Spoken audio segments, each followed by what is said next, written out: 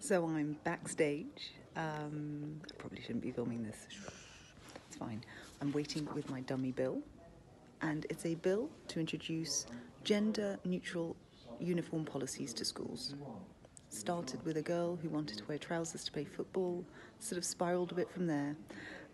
Look across my feed, I've been writing articles about it all day, but essentially it's a feminist issue, and it's got the wider advantage of helping out kids who just don't feel as comfortable in what's normally called boys' or girls' clothes.